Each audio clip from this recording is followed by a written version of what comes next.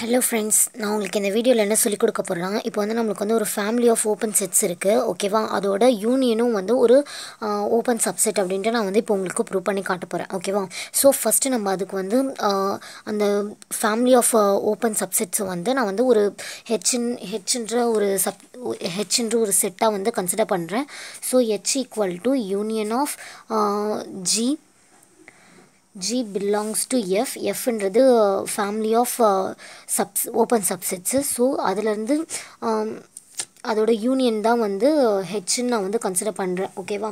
So இந்த மாதிரி இருக்குது. ஸோ இதில் வந்து ஹெச்சில் வந்து எதுனா ஒரு ஓப்பன் சப்செட் ஆச்சு வந்து அது நான் எம்டியாக இருக்கும் அப்படின்ட்டு நான் வந்து கன்சிடர் பண்ணுறேன் ஓகேவா.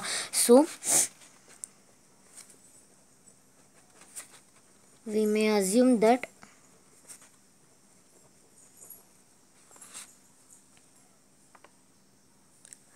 at least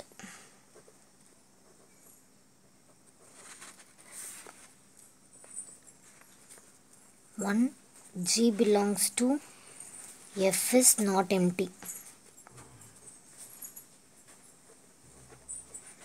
Okay va. Suppose H is empty set means நம்மளுக்கு என்ன தெரியும்னா 5 is a open set. So the proof is obvious. அப்படி இல்லாமல் இருந்துச்சுன்னா நம்மளுக்கு வந்து H equal to some set Gன்னு வரும் ஓகேவா. H ஓகேவா. ஸோ இந்த மாதிரி இருக்கும்போது இப்போ நம்ம என்ன ப்ரூவ் பண்ணோம்னா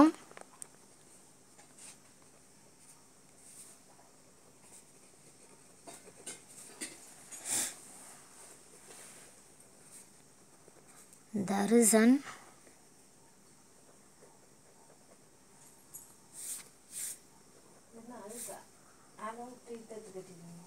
open ball B of X comma R which is contained in H. This we have to prove.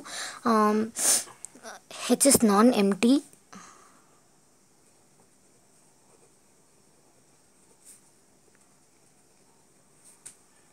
It contains some set. Okay va.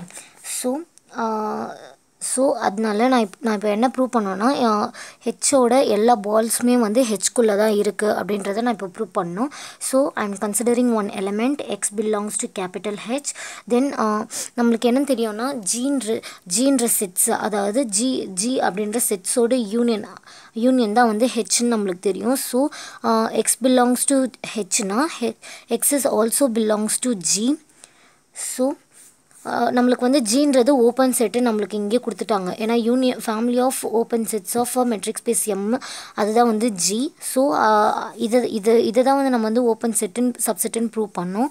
So X belongs to Jeena there exist a ball P of X comma R which is fully contained in G because G is a open subset and we know that G is contained in H. So from this we can say that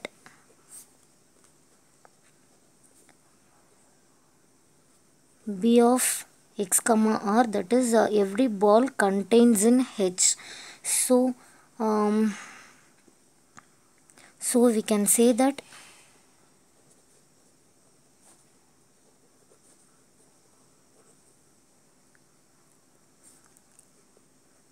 H is a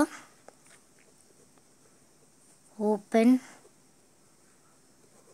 subset ஓகேவா. So இந்த மாதிரி தான் வந்து ஒரு union of open subsets வந்து again open subset அப்படின்ட்டு நான் இப்போ உங்களுக்கு இதில் வந்து ப்ரூவ் பண்ணி காமிச்சிருக்கேன். உங்களுக்கு இதில் எதுனா டவுட் இருந்ததுன்னா கீழே கமெண்ட்டில் சொல்லுங்கள். அண்ட் இந்த வீடியோ உங்களுக்கு பிடிச்சிருந்தா லைக் பண்ணுங்கள் அண்ட் ஷேர் பண்ணுங்கள். Okay, thank you.